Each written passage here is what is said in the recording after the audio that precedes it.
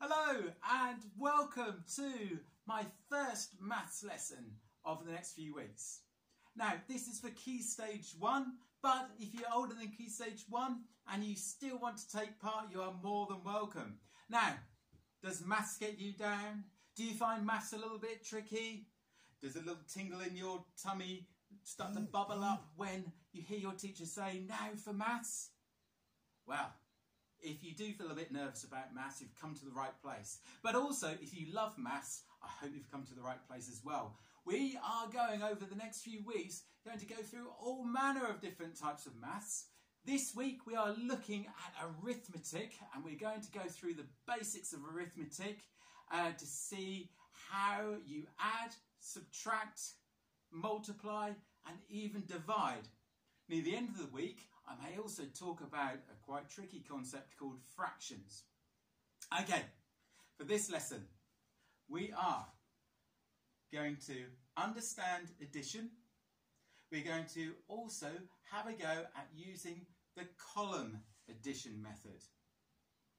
In the next video after this one, lesson 2, we are also going to be looking at how to work out our addition problems using pictures, for example, using the bar model. You may have heard that before.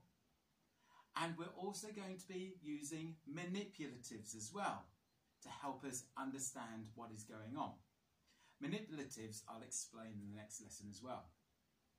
So, without further ado, we're going to get our brains up and active, and we're going to wake ourselves up by having a little bit of a brainstorm.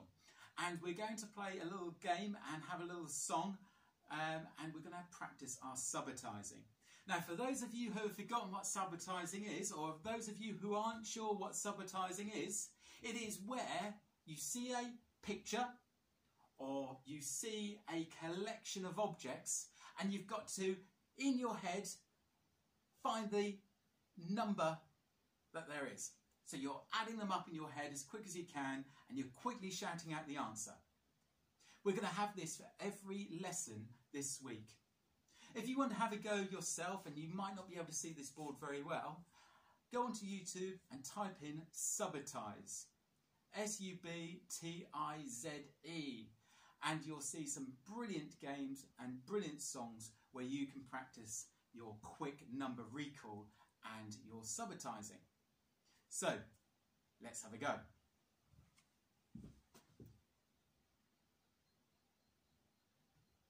Subitizing means to look at a set of items and to immediately recognize the amount. The more you practice, the better you get.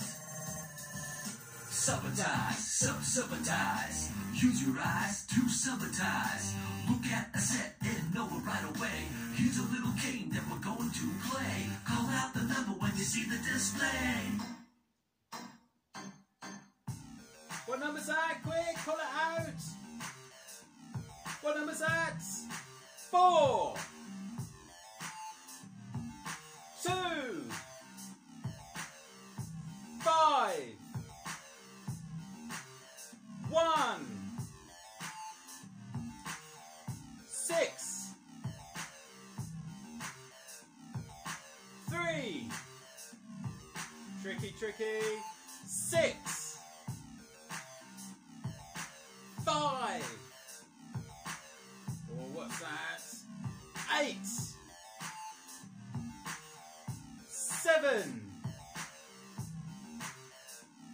1, 2, oh, tricky one, 8, count them up, quick, 4, 5, what's that one, 3, oh my goodness, 10, 8, 4, 3. Okay, next round. Let's see if we can do more tricky. Subitize. Use your eyes to subitize. Look at a set and know it right away. Here's a little game that we're going to play. Are you ready? Call out the number when you see the display. Here we go. 10, 5, 1, 9, 3, 7, 2, 4, 8, 0, 4, 6, 5, 10, 6, 3, 2, 9, 4, 5,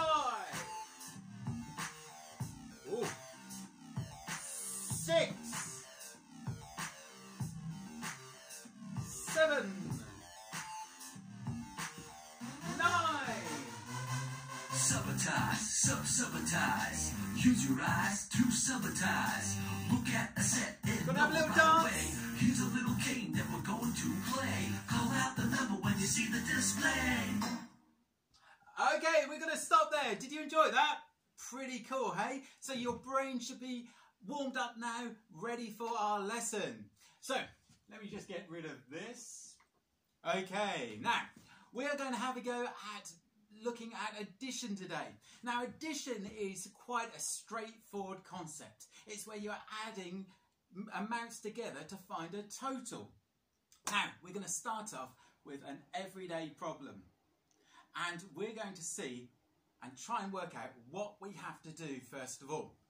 Okay, I was having a little think and I've come up with a word problem. Yeah, bear with me, here we go. Here we are. My favourite person, Bob. I have a word problem here and it involves addition. I wonder if you can work out what we need to add together. I think it's pretty straightforward. Bob bought 27 potatoes and 12 tomatoes. How many vegetables did he buy? So the first thing you need to do is you need to work out what two numbers you have to use in the sum. Well, if you have a look, it's pretty straightforward, isn't it? You can see there are only two numbers in this sum. We have 27 and we have 12. We're going to have a go at adding those up. Now, we are going to have a go at using a thing called column addition. Okay, so we're going to have a go at writing it on the board over here, and then we're going to have a go at writing some over here where we've got a little bit more space. Let me just grab my pen.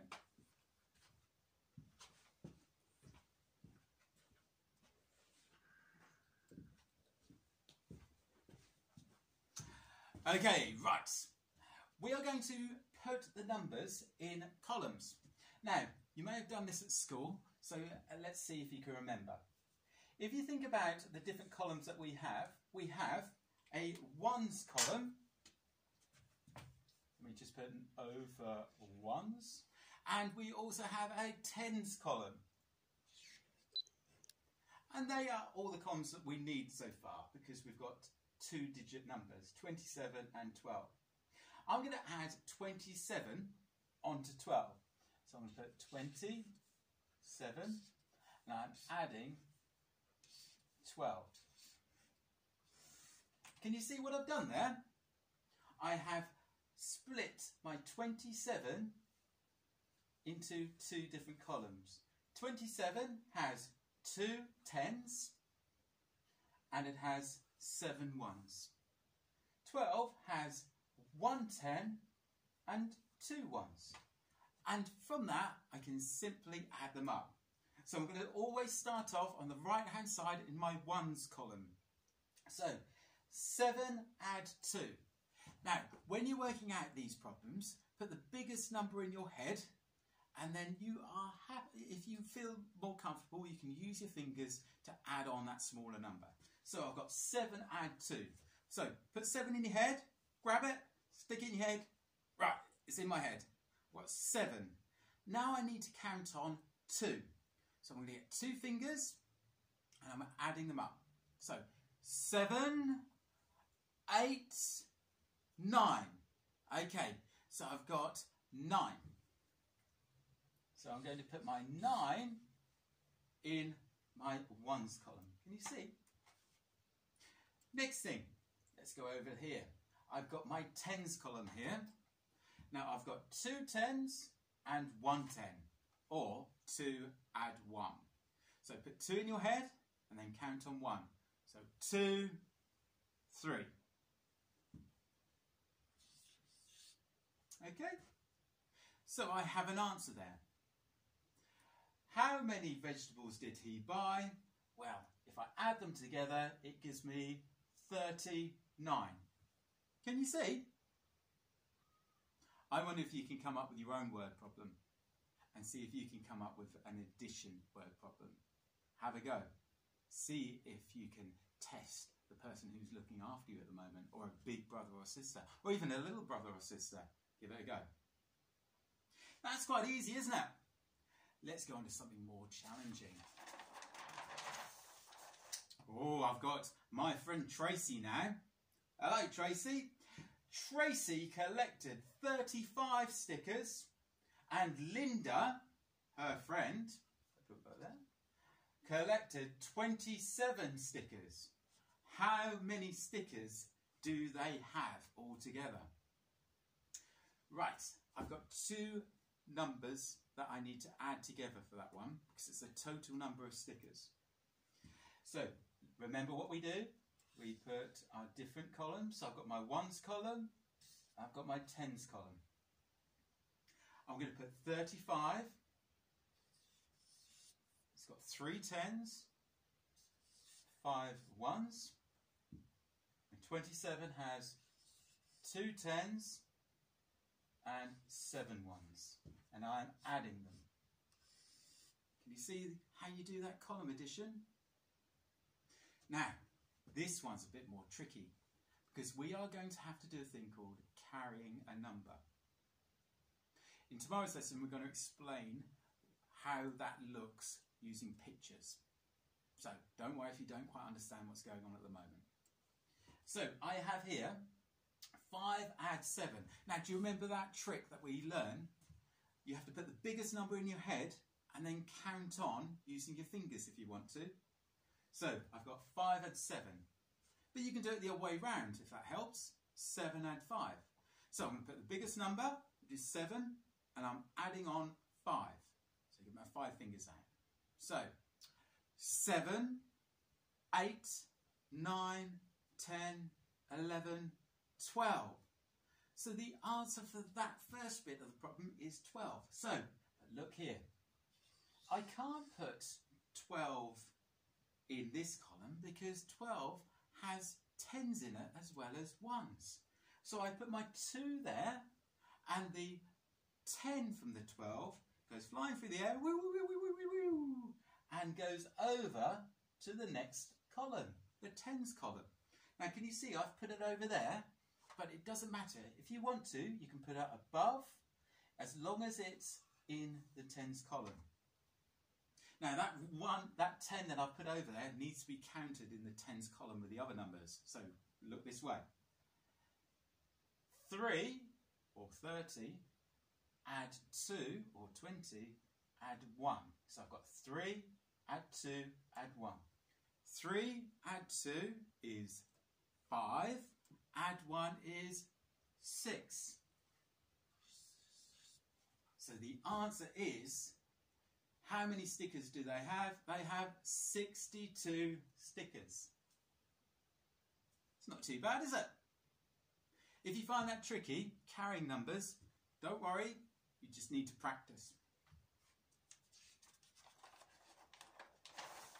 Oh, you lucky things. Now, I have here a set of problems for you. addition problems. I wonder if you can do these at home. Tomorrow I'll give you the answers for them. I wonder if you can use column addition to answer them. Are there any of them where you have to carry a number? Let's see. 21 add 36. Use the column addition and the column method. Split them up into tens and ones and see if you can answer that question. Number 2 is 42 add 13. Number 3 is 57 add 25. That's a bit more tricky. And finally, 12 add 69. Have a go at answering those at home. Now, if you want to really push yourself and challenge yourself, pick one of them and see if you can dive deeper on one of them. What I mean by that is, can you come up with different ways to answer the question? For example, can you put one of these problems into a word problem? Do you remember I gave you a word problem involving Tracy and Linda and Bob? Can you come up with a word problem for one of these? Can you draw a bar model for one of these problems? Don't worry if you're not sure what a bar model is, I'll explain it in the next lesson. Can you use something around the house to help you add these together? Have you got any objects that you can put into groups? That's the lesson. I hope you enjoyed it, and I hope it's given you a little bit of a refresher in what column addition is. As I said, tomorrow's lesson we are going to be looking at bar models, and I'm going to show pictorially what addition actually means. So, hope you join me with the next in the next lesson, and I hope you got something from this lesson. Okay, I look forward to hearing any feedback you have. So, until tomorrow, bye-bye.